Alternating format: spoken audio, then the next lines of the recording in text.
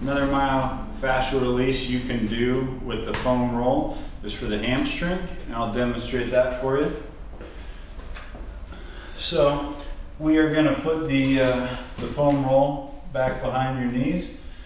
You're going to put your arms behind you with the hands planted on the floor. You're going to leave the natural arch to your back, and you're going to raise your buttocks off the ground, and then you're going to push yourself forward, and this is going to roll over the hamstrings until you get to the bottom of your glutes. You're going to stop, then you're going to roll it back the other way, back to the joint behind your knees.